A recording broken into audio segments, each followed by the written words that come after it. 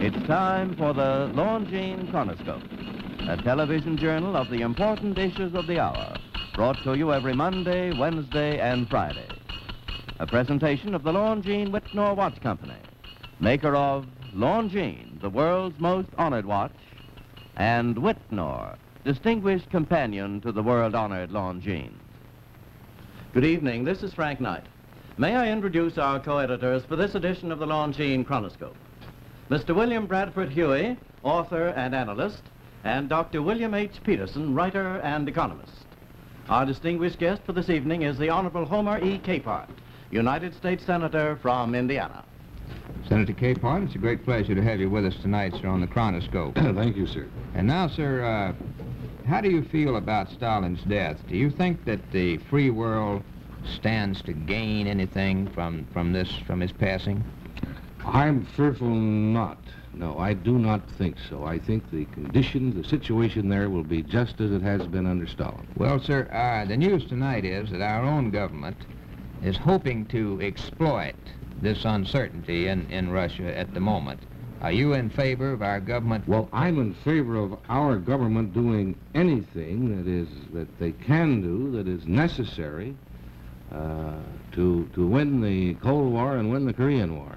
And I have absolutely no objections to anything that they do. I think they ought to do it. I think it's the responsibility of the people to do it.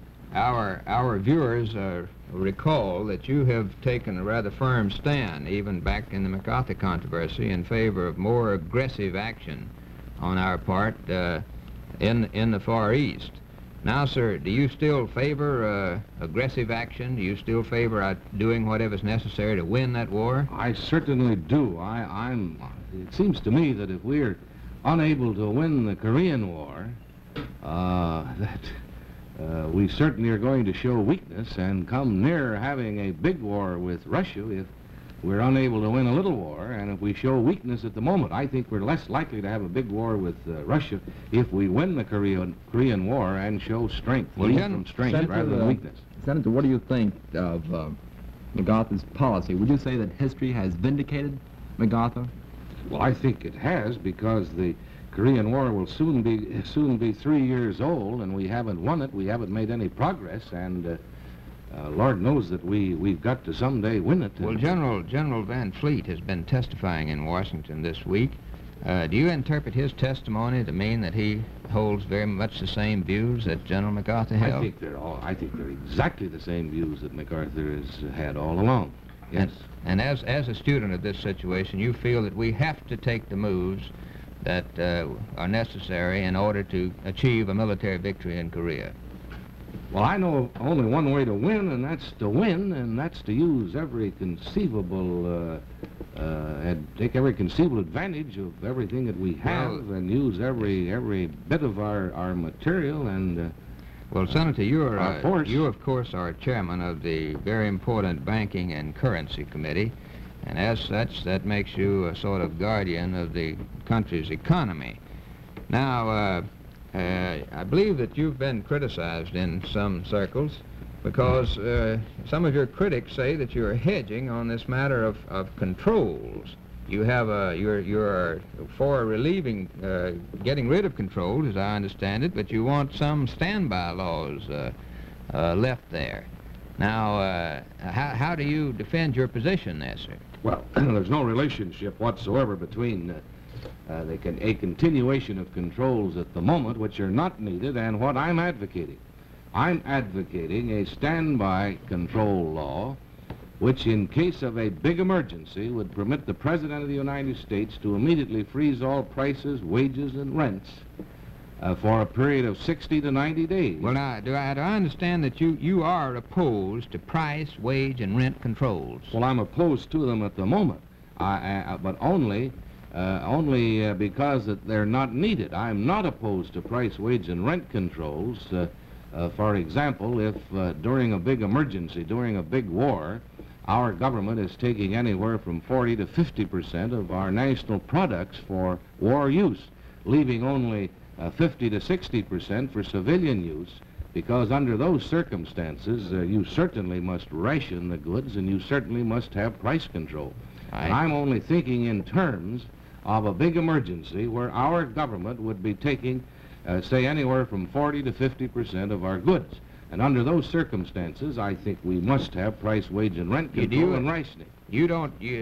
All controls will go off on April the 30th. All controls will go off on April 30th. And you're in favor of that going off? I certainly am. I voted against a continuation of controls last July, and had the Congress followed my vote, we would have gotten rid of controls as far as back as last July. And this standby legislation, which I believe some businesses are saying you're holding a sword over their heads, that you simply want to use in the event of emergency. That's all, and only in an event of emergency, and then only for a period of 60 to 90 days until such time as the Congress can decide whether they ought to be continued.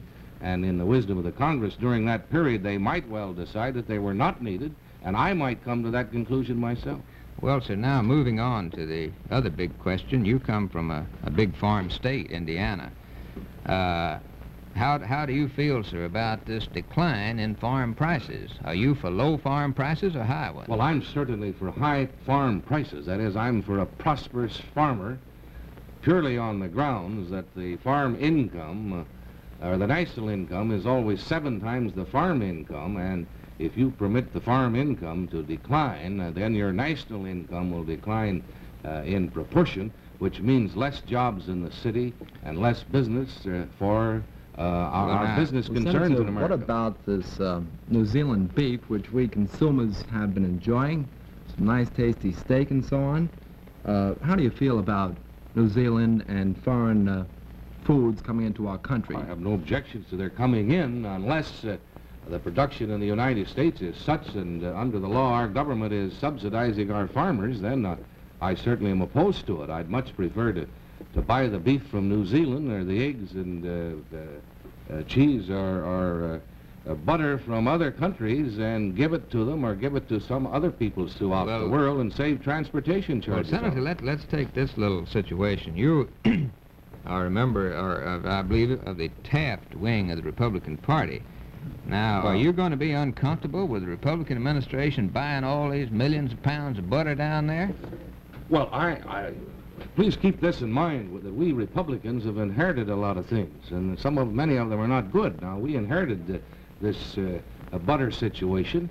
We inherited a law that does not expire until 1954, in which we guaranteed to the farmers that we would, the 90% parity. Did you vote for that? You're in favor of that? Yes, I'm in favor of 90% parity. Yes, indeed. You're in favor of the federal government guaranteeing a full market or a good price to American farmers? Well, I'm in favor of maintaining farm prosperity and doing whatever is necessary to maintain farm prosperity, because I know just as certain as I'm sitting here that if you do not do that, and if you do not have a prosperous farmer, then you're going to have a depression in this nation, and none of us want that.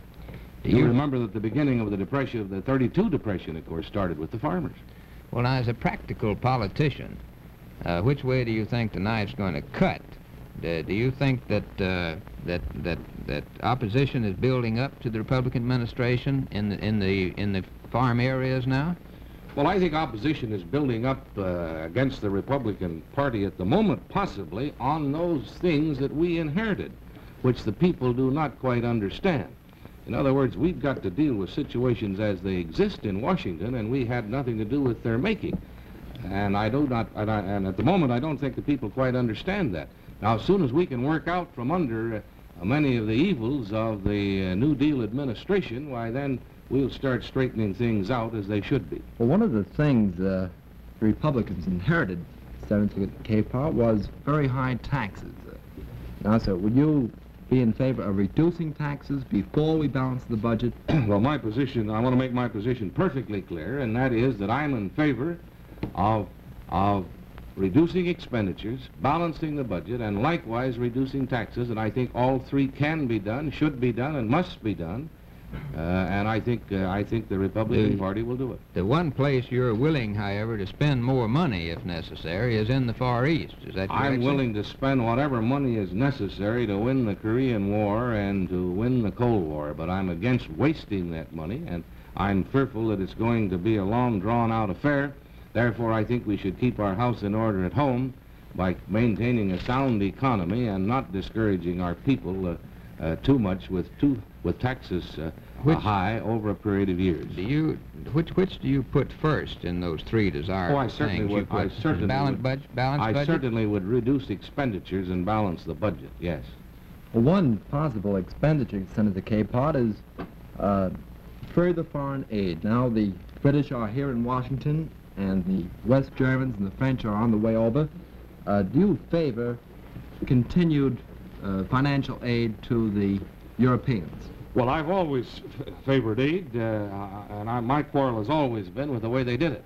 I'm now in favor of helping them and aiding them, providing it is on a good, sound business basis, meaning that we get value received. Well, as a final question, Senator Capehart, since you are so vitally concerned with the nation's economy, I'm sure that our viewers would appreciate a prediction from you, sir, as to what you think is in the economic future for the country. Do you expect a good year or a bad one? Well, I'm very optimistic about the future. I can see nothing but full employment, high wages, and good business for the businessman and for the farmer. I see nothing that anyone should be fearful of, at least for the next 12 months. Well, I'm sure that our viewers very much appreciate this rather hopeful presentation of yours, sir, and thank you for being with us. The opinions you've heard our speakers express tonight have been entirely their own.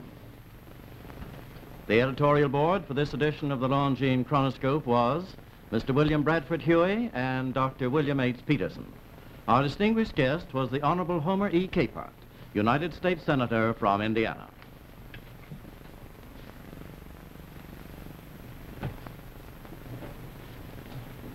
Have you noticed how much longer the days are getting? Soon it'll be spring, and then Easter, and then glorious days ahead. In countless homes, this is the season of planning for great activities. Easter, graduation, an anniversary, a June wedding. And every year, more and more people are giving Longines watches as gifts. For Easter, for any important gift occasion, nothing can be worn with greater pride, and nothing that can be worn speaks more eloquently of your affection. When you give a Longines, it's very much like giving a watch made to your individual order, for Longines watches are made in many hundreds of styles to assure just this exclusiveness. And when you give a Longines, you give the world's most honored watch, for among the finest watches in all the world, Longines alone has won 10 World's Fair Grand Prizes, 28 gold medal awards, and so many honors for accuracy. And yet, do you know that you may buy and own or proudly give a Longines watch for as little as $71.50. Longines, the world's most honored watch, the world's most honored gift for Easter, for graduation, a wedding, or for an anniversary.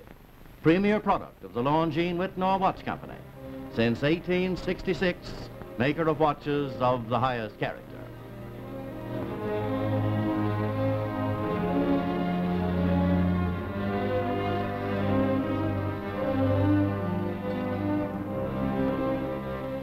We invite you to join us every Monday, Wednesday, and Friday evening at this same time for the Longines Chronoscope, a television journal of the important issues of the hour, broadcast on behalf of Longines, the world's most honored watch, and Whitnor, distinguished companion to the world-honored Longines.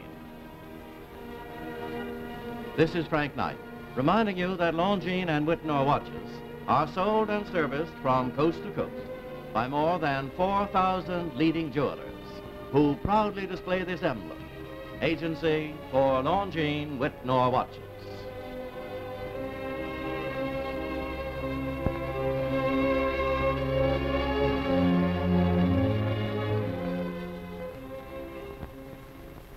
This Sunday, Ken Murray proves it's time to smile on the CBS television network.